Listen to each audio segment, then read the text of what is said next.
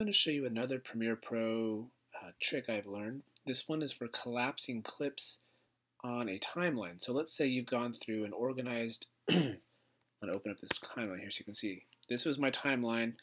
It was just all the files from two different folders, but the folders were both the same kind of event. So I just went through all the clips, and you can see that these are the only clips that I thought I wanted to use at the entire sequence. So not that much. So my actual sequence is 2.5 hours long. And when I go and remove all the clips I don't want, it looks like this.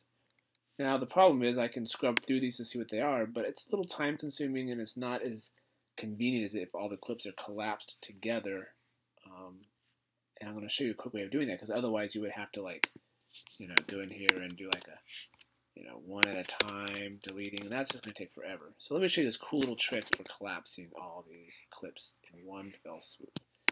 Create an adjustment layer, and let's just drag it up here to video track 3, and let's just make it the full length of our timeline.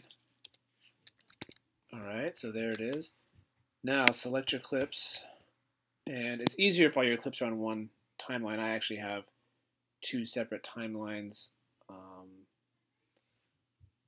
And why do I have clips on two separate timelines? That's because I had some audio that I wanted, and I had it on a different track in the video. So anyways, if you have stuff on two different timelines, it still works. This will definitely get you close. So check it out.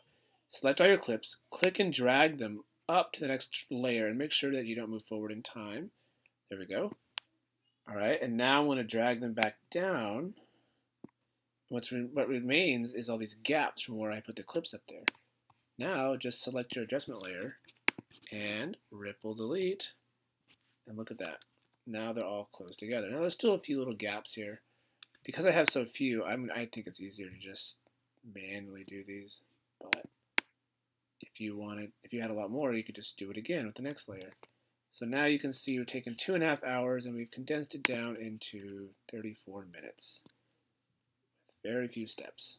Now it's very easy for me to scrub through this material and look at all my best takes and see which ones I want to use.